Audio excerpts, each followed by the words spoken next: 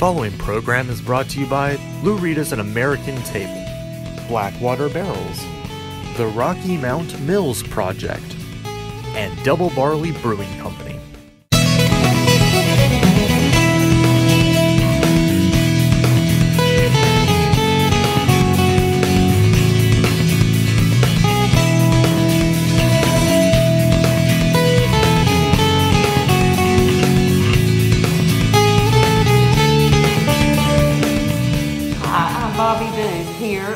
Crafting the Brew mini-series. We're here on location this week at the Rocky Mount Mill property, and the historic effort to revamp this place. That's right. And turn it in, a portion of it into the brew mill, and it's where Sweet Tater's Restaurant and Koi Pond are located. And I am here with Sebastian Wolfram, who is the head brewmaster for the entire project. That's right. Tell us a little bit about what's going on out here. Sure. So, as you just mentioned, we already have 2 breweries up and running.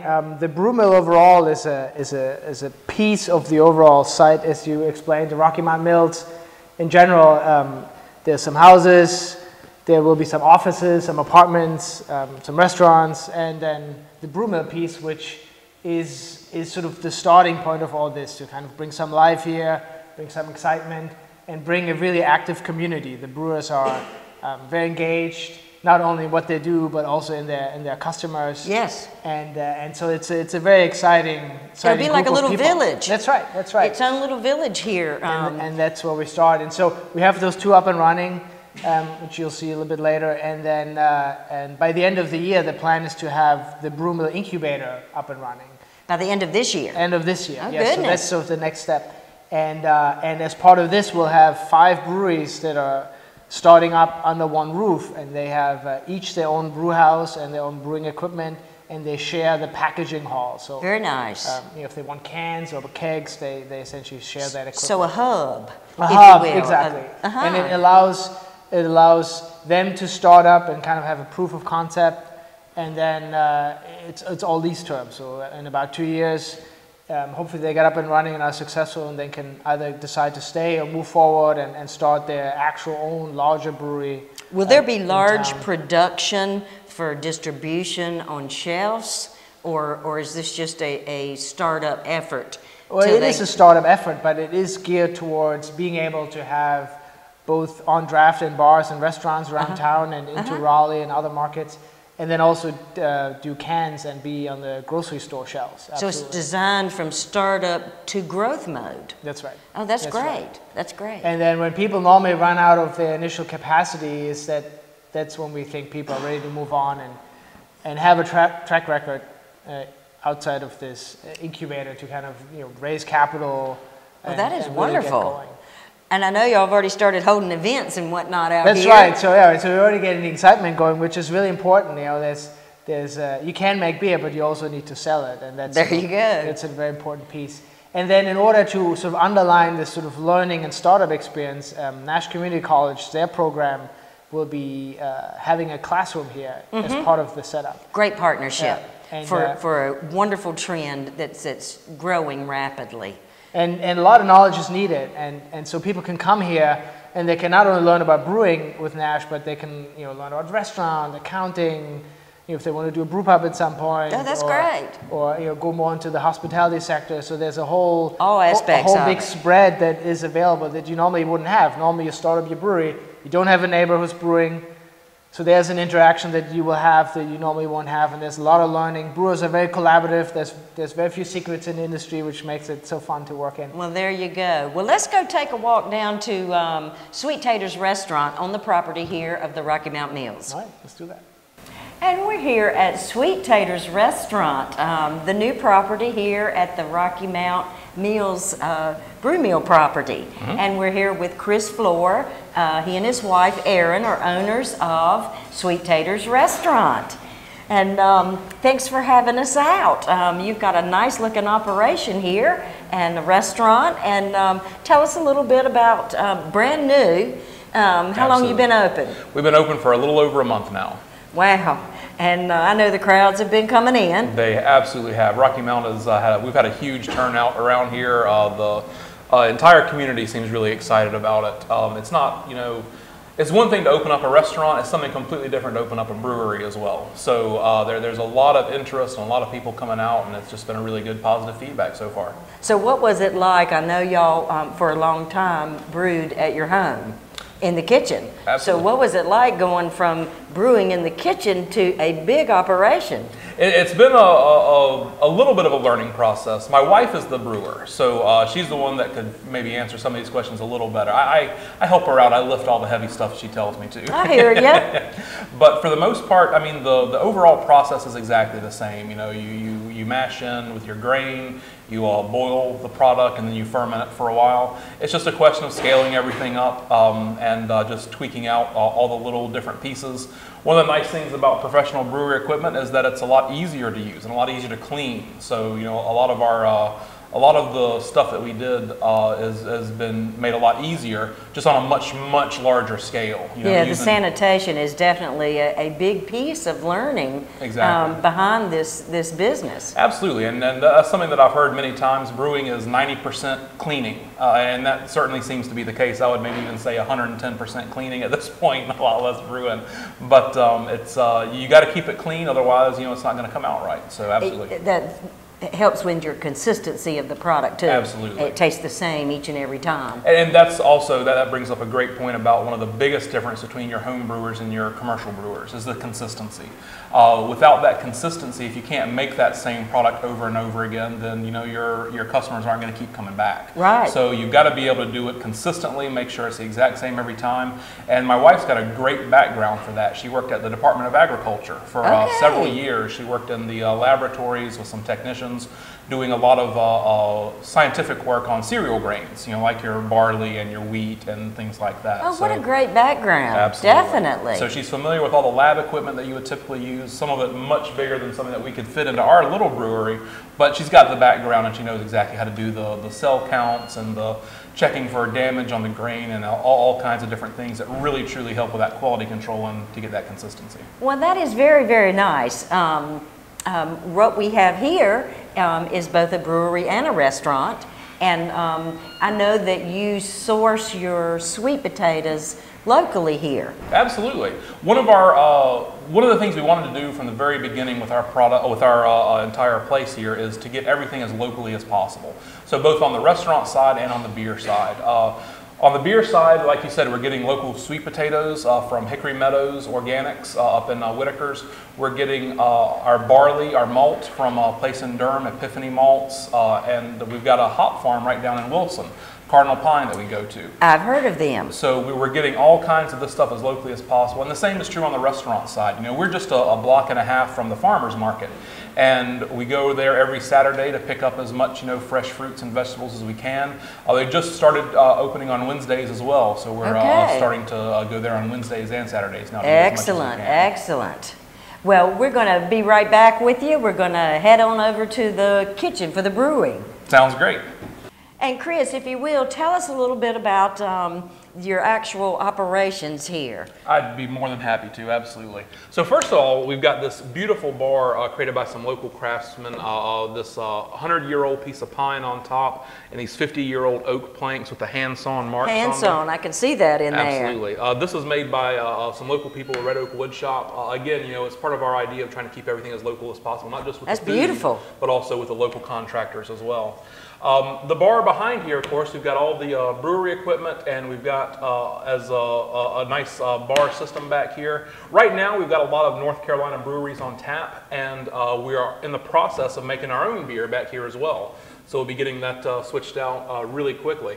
My wife Erin is our brewer, and she has been working on a lot of different recipes. We've got a lot of different things coming in. One of them right now is a rye IPA. She's also got a sweet potato ale that will be coming on, again with those sweet potatoes from Hickory Meadows Organics. I like anything sweet potato. There you go, absolutely. And we've also got a lemon beer coming up and a amber. So we've got a bunch of good varieties coming up soon. You can see all the stainless back here. It's a great operation, and you know, we really like the way that it's really public, so everybody can see what's going on. And again, getting back to cleanliness, you know, if everybody can see it, you've got to keep it a lot cleaner. There so it really helps us out as well. So our tanks back here, you see, the ones up front are where the beer is actually created. We put our barley and whatever grains that we use. Sometimes, depending on the different types of beer, you might have some wheat or some rye grains or all kinds of things. Some people are using sorghum to make gluten-free beers nowadays. Okay. So we've got the barley in there. We let it steep basically for about an hour or so, and then we push it all over to our boil kettle and get it all boiled, and that's where the beer itself is made, and that's where we add the hops. Once that's done, we pump it into one of the fermenters, which are the rounder fellows on the back, and it'll stay there for, depending on the type of beer, anywhere from 1 to 6 weeks.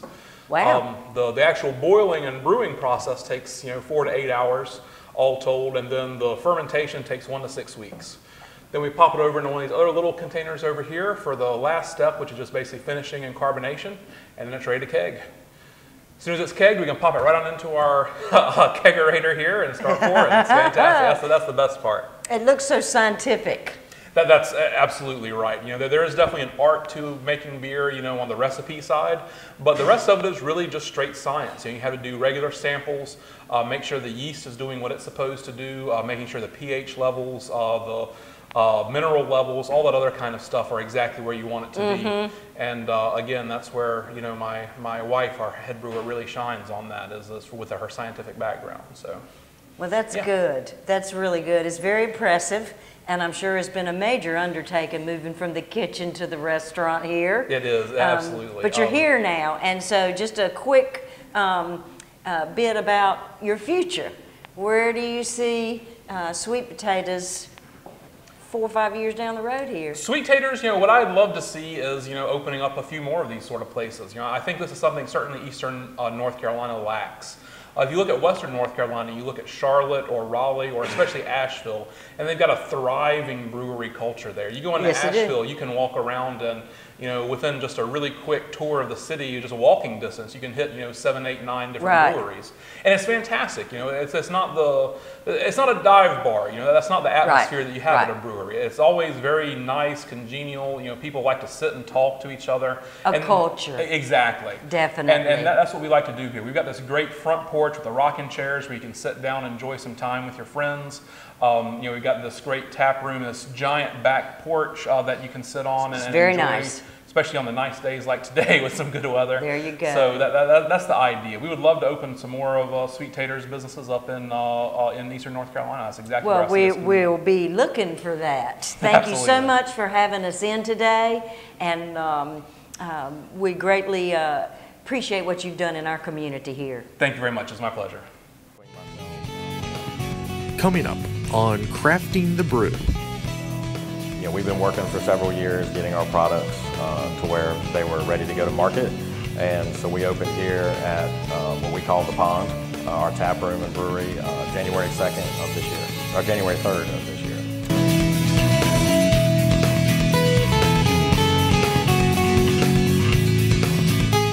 This is Lou from Lou Rita's and American Table, inviting you to come in and taste the made-from-scratch food at our table.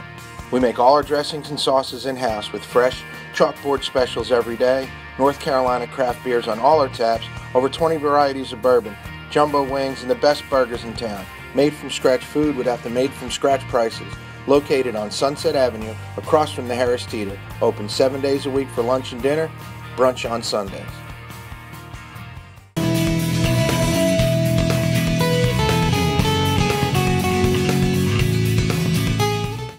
We're here at the Rocky Mount Brew Mill property at Coy Pond Brewing Company.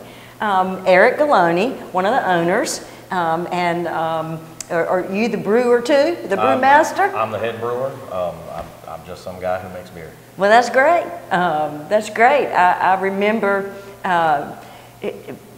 just a short year ago, maybe a year and a half, 2 years at the most, you experimenting with it and everybody telling you what a great product you had, and here you are. Yeah, so Coy Pond Brewing Company is a partnership between myself, my wife Mary, and Matt and Deborah Sperati. And we've been working for several years getting our products to where they were ready to go to market. And so we opened here at what we call the Pond, our tap room and brewery, January 2nd of this year, or January 3rd of this year. And you have a crowd every time you open, don't you? We've had a really good response from the community. We're open Thursday through Sunday, and there's a lot of people that come enjoy cold craft beer here at the pond. Well, this is great. You've got a beautiful facility. All the citizens around here are really proud of what has been accomplished at this historic site. Well, thank you. It's the house here was built in 1835. So we're coming up on almost 200-year-old piece of property that was refurbished and turned into a brewery and a tap room. We've got a lot of cool furniture from the Red Oak Wood Shop. We've repurposed a lot of things out of the mill and a lot of lumber. The floors are original, the windows are original. This place has a lot of personality. Well, the whole brew scene is a culture and an experience and a journey itself. But how nice to be able to incorporate a historic aspect to it as well. Yeah, absolutely. To be able to take an old property that means so much to the folks here in Rocky Mount and repurpose it and put it to work doing something else in an industry that is just on fire.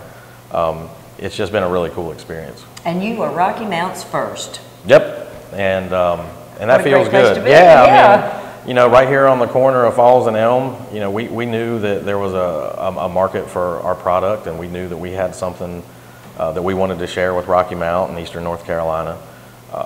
So it feels good that it's been so well received. So tell us a little bit about your product. Sure. I know going from the kitchen to the bigger output obviously is a challenge, but I know you've had fun with it as well. Making beer is great fun, and like I said, we spent a lot of time working on our products. We spent a lot of time market testing and doing tastings to make sure that we were bringing something to market that was ready, that we were bringing something to market that was good and that was not just a Rocky Mount beer, but it would stand up with all the other just amazing North Carolina beers. We have a very rich heritage of agriculture and craftsmanship, and we sort of wanted to live into that. And so we spent a lot of time serving beer to a lot of people to make sure we had our ducks in a row. I remember seeing you out on Facebook talking about great new product. Yeah, I've got to taste this one. It's been fun developing new beers, sharing those with folks. We've got, I think the last count, we've got 24 different beers that we rotate through. Oh my goodness. Including a lot of seasonals. We do as best we can to source local, organic when we can, seasonal. We've just had a really good run lately with strawberries from the farmer's market that we've put into a beer. We've used watermelon. I bet that was tasty. Good stuff. And, I just talked to the farmer's market the other day, and I've got a vendor that's getting ready to get us some Thai basil for one of our beers. Oh, wow. We have kind of a culinary lean when it comes to our beers. We try to keep it really interesting. We try to keep it fun. We try to give something to the public that they're not going to get anywhere else. And that keeps it interesting for us because, like I said, making beer is really fun. And there's so many different taste profiles. You about have to have a brewmaster recommend to you the different kinds unless you are very well versed in it yourself. Everybody's tastes are different.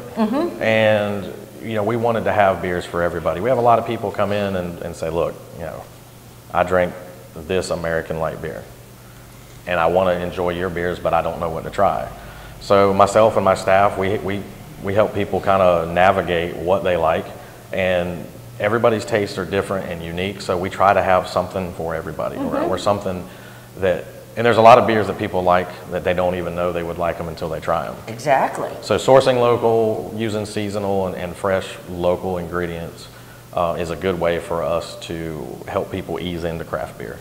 And I know that wherever you are in the state or the country and whoever's brewing, that the soil has a big impact on the products that you put into the beer and have different taste profiles because of the soil. I mean, I think it's the regionality of restaurants and brewing to me, I take it as a responsibility to make sure that what we offer tastes like Eastern North Carolina.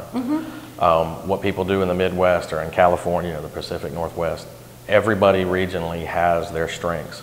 And what we have in Eastern North Carolina is just this rich agricultural heritage that allows us to get those things, to get them easily, to get them locally, to get them fresh or organic or whatever, and put them into beer. We had a beer we released a couple of weeks ago with cucumber and basil. And there were a lot of local beer drinkers that kind of were like, cucumber and basil, Should I try that one? And it was overwhelmingly loved and accepted because it's just not something somebody thought of. You take a sip of it and you're like, Goes well together. Good's good. That's right. And we're really glad that it was good. So tell us how much you're brewing here on site each week. We've got a 2-barrel brew system. We're brewing at full capacity, depending on the availability of the fermenters and our production. We might brew 2 or 3 days one week. This week we're brewing 5 days in a row just to get caught up. So we are running really close to our supply and demand meeting, and just been open since January. And open 4 days a week. That is just amazing. So, it's been really cool that we can turn beers really quickly and that we can offer some variety and we can offer new things. And that's not to say that we don't have people that have their favorites. We've got some flagship beers that people come in every week that they almost expect to be here, and we run those just as often as we can. So how'd you come up with your name? So we wanted to come up with a name that meant something to us, was very important to us, but didn't lock us into one style or one thought. So I've got a couple of really big koi fish tattoos on my arm that each one of them very colorful signify one of my 2 sons. And so it just made sense, having a really cool business card on my arm made sense to name the company after it. Well, that is great. That is great. So where do you see a future here for Koi Pond? Just keep making great beers and interesting beers and introducing the public to those products and having a lot of fun with it, and just seeing where the market and the industry takes us. I love your outdoor area. It's absolutely beautiful out there. Very welcoming. Big fan. We have family friendly. We're dog friendly. We have a lot of picnics on the weekends. Oh, we have a lot of people bringing their kids and pets, and it's just a good time. It's a good place to hang out. Well, we thank you for what you've done here for our community, being our first, putting us on the map, because there is a trail and a map. Right on. And the young people, not just young people, they're going all over the state for an experience. And we get that. We are a stop on a lot of those trails and a lot of those trips that folks set up, and that feels real good to be included in an industry in North Carolina that's exploding. Well, thank you for inviting us in, and we're glad to be here at Koi Pond. Make it a trip out here soon. Thanks for coming. Very nice. Having Sweet Tata's Restaurant and Koi Pond Brewing Company here on site, but I know there's massive plans here. So tell us a little bit about what else is going on here. So once all the brewing pieces and the brew mill as a sub category in some sense is here, what will happen all the way into 2018 is the main build out of the mill that sort of corners the whole mill site on one edge here, and it will be offices, another big restaurant, 44 apartments. Wow! And so this whole living and working in one space at the mill with the view of the river. We're going to have at that point access to the island that's out here. So there's a 7-acre island that is hard to see. When you look out on the river, you kind of see something, but that's going to be a really exciting piece. So you can walk over from the main mill on a catwalk on the dam onto that whole island. I hear stories from our past. I grew up here. I'm native here, but I hear stories from our past where they had concerts out there on the island, and I don't think very many of the people here today remember that time. And so the idea is to bring that part of that history back and that's excellent. Kind of tie it in.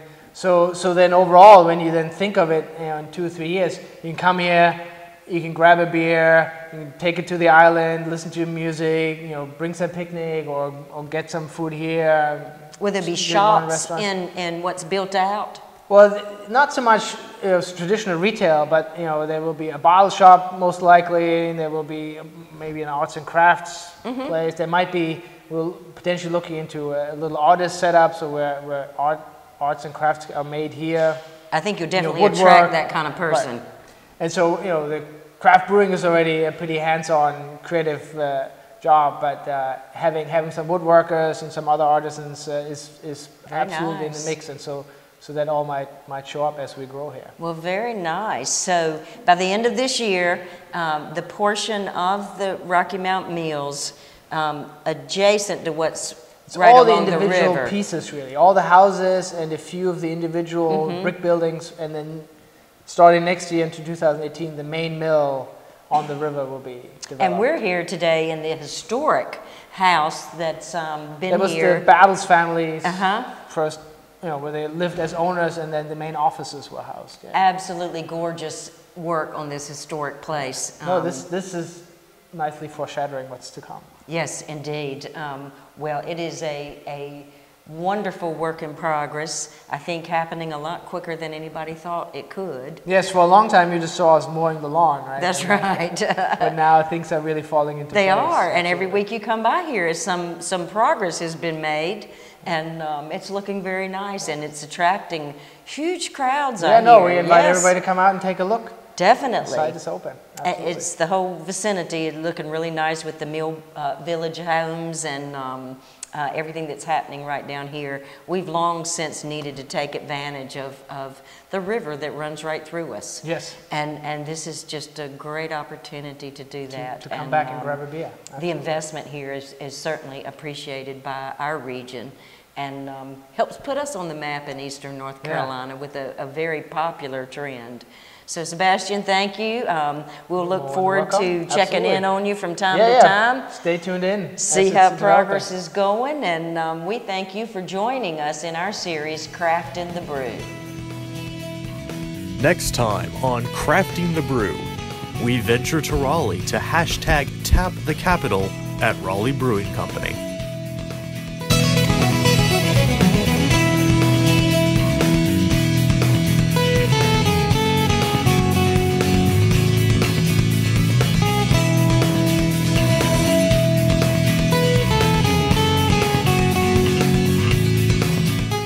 The preceding program has been brought to you by Lou Rita's An American Table, Blackwater Barrels, the Rocky Mount Mills Project, and Double Barley Brewing Company.